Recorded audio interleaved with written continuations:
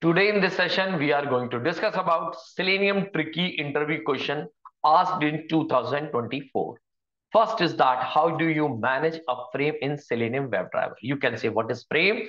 What happens that if you want to, you can say show your one web page within another web page, or you can say or in short, you can say by default in the browser at a time you can show or you can say only one web page. But if you want to show your multiple web pages in your browser, you can split your browser into the multiple parts with the help of a element of HTML that is called frame. And in every frame, you can render different web page. Now, there are three different ways to handle the iframe in Selenium WebDriver. First is that select iframe by ID. So for that purpose, driver.switch to frame, you have to call the function and you have to pass the ID of the frame. Second is that locate iframe by tag name. Driver.switch to frame, and then you have to, you can say, find an element. Okay, find the element by the tag name. Like I'm just finding driver.find element by tag name iframe, because iframe is the element. And then you will say get zero means the first iframe.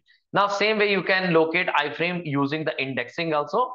Whenever you are going to create, you can say call it using the using index, you have to pass the index like 0 for first and second frame 1. In the same way it will go. Now, what is robot class? In Selenium, the robot class is a actually Java-based utility that lets the tester automate things that can't be done using Selenium built-in method. Like you can say simulating keyboards and mouse interaction. Like you can say in Selenium we have already have the action class, right? But if you want, you can use the robot class also, and it contains the method like key press. The method presses the specific key. Key release, it releases the specific key. Mouse move, you can move your pointer to a specific coordinates. Mouse press, you can press a mouse button, you can release the mouse button. Mouse wheel, if you want, you can scroll the mouse wheel also. So these are the few functions. There is a long list for that, but I have mentioned few functions here. Now, what is the difference between get text and get attribute in Selenium? The get attribute, where with the help of get attribute, you can actually get the return or get the value of any attribute of your HTML tag. And the example is that if you are going to pass get attribute and you are passing the attribute value, so this method provides the value of a particular HTML, right? Okay, for example, you can get the value of a text field. Okay, so now get text method provides the visible text of a web element here. Okay, so now you can say what is parameterization in Selenium? Parameterization is the process of passing parameter to the test script. For example, we can use it for executing the same test multiple times with different parameters. TestNG provides parameter support using the parameter tags in TestNG XML file. You can watch the video on my channel, TestNG. What is TestNG? Advantage of TestNG in the details here. Now, the third question is that what are the assertion in Selenium? What are the types? You can say assertion determines whether a test case is behaving as expected by validating the automated test cases, so testers can understand if the test have passed or failed. So purpose of assertion is that the tester can decide whether the scenario or case is passed or failed. There are two type of assertion: soft assertion and hard assertion. If you want to basically by default people use the hard assertion. If you want to understand from the soft assertion in the detail, you can watch this video on my channel, soft assertion and TestNG. Okay, now another question is that how would you handle dynamic elements that change attributes or ID on each page load? Now, the answer is that for dynamic element, we use the robust. First thing is that you have to use the robust locators like XPath or CSS selector, and it should be based on the stable attributes or parent element. Actually, this will ensure a reliable way to locate elements even if ID or attributes changes. So this is the, you can say, first step. Additionally, what you can do, you can implement the explicit wait also to ensure that if element is present before interacting using expected conditions, we can wait for a specific element for that. So we have different conditions to wait for a particular element. Like you can say it should be present, it should be visible, it can be clickable. So with the help of explicit wait, you can actually put this weight on your any specific elements on a specific on every specific conditions. Now the next question is that how do you perform drag and drop operation in Selenium driver? With the help of action drag and drop, Action class contains a method drag and drop. With the help of that, we can automate it. And if you want, you have some other way also. And what is that? You can call click and hold method on the source element. Then you can call move to element also on the target element. And finally, you can release the mouse using the release function also. So you can directly go with the drag and drop function, which is available in the action class, or you can use these three functions in the same sequence to simulate the drag and drop. Now, how do you upload a file using Selenium WebDriver? Okay, so file upload in Selenium is an automated process that can be done easily by using the send keys method. Okay, so the thing is that in the upload, we know that whenever you have a upload file feature in your web application, is for that purpose, developers use a field that is called input, and the field is type equal to file. So you can do one thing, you can simply write a locator for that particular element, like I've created upload file, and now you can using that upload file, you can call the send keys method on that and just pass the image, and it will be automatically. If you want, you can watch this thing also in my channel. I have created a specific video for that. How you would handle browser cookies using Selenium WebDriver. We can use below method provided by the WebDriver to handle cookies like add cookies, get cookies, and delete cookie. These methods allow setting, retrieving, and deleting cookies as needed during testing period.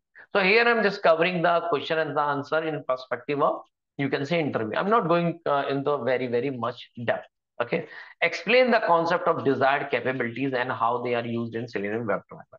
Desired capability is a class which is used to configure properties and settings for browser sessions in Selenium WebDriver. They allow you to specify various browser specific settings such as browser version, platform, and browser capabilities. So you can say this is particularly helpful when you need to run your test case on a specific browser configurations.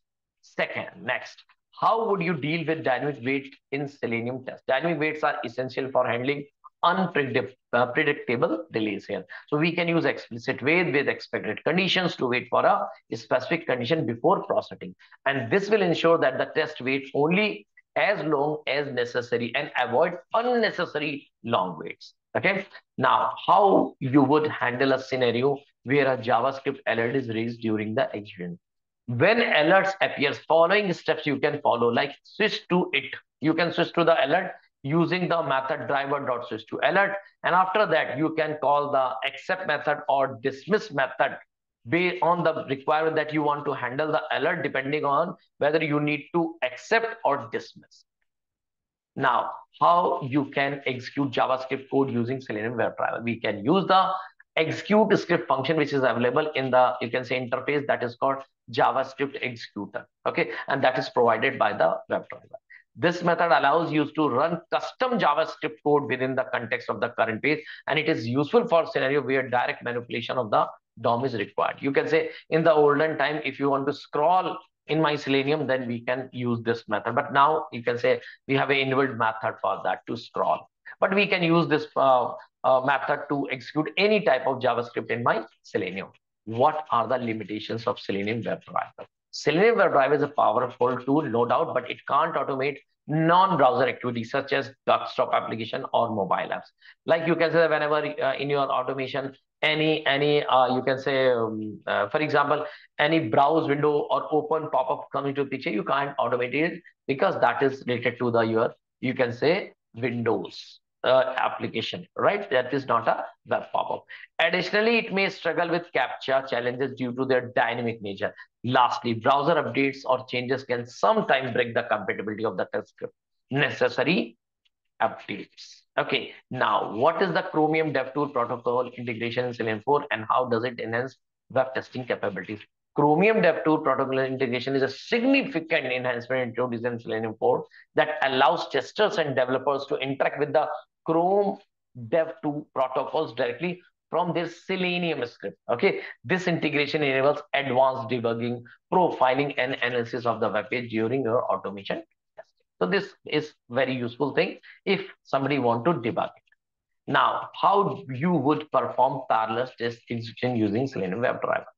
Yeah, now you can say using a testing framework like TestNG to configure parallel test execution, we can perform parallel testing here. These frameworks allow you to specify thread counts or annotations to run tests concurrently. Additionally, Selenium Grid you can also use, or you can say provides a built-in solution for parallel test execution across various browsers and devices.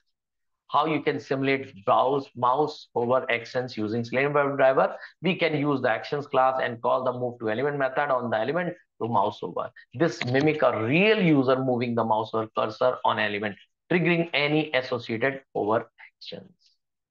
What is the difference between the driver.navigate to and driver.get? This is a very good question, which is asked in mostly interview question. So you can say that both methods are used to navigate to a URL, but driver.get waits for the page to fully loaded before proceeding. So it means whenever you are using driver.get method, it will wait that the page will be fully loaded, then it will proceed.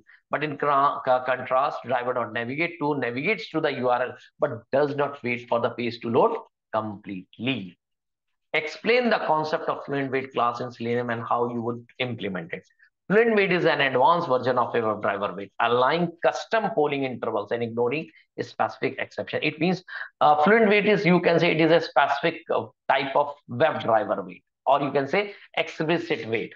And it uses, and the benefit is that in the normal explicit weight or WebDriver weight, you can say you can't set your custom polling interval means in which duration your condition is going to be checked. Second thing is that you cannot ignore the some exception, but in the FluentWeight you have an option that it allows custom polling intervals and ignore the specific exception. It is useful for handling scenarios where elements might appear disappear over time. Just create a FluentWeight instance, set up as conditions and polling intervals, and then use it to wait for an expected conditions to be satisfied. And now the question 20 is that how do you get all the options in a dropdown in Selenium? In Selenium, select class is used to handle the dropdown. So in the select class method, when you create an object of a select class, then you can call a method that is called get options. And this method returns all the options in the dropdown in the Selenium. Now you can get all the options, and whatever things you want to perform on that, you can perform it. I hope you like all the Selenium tricky interview questions that are usually asked in the interviews, right? So if you still you have any doubt, you can put your doubt in the comment of this video. And if you like the video, please click on the like button and don't forget to subscribe the channel. Thank you.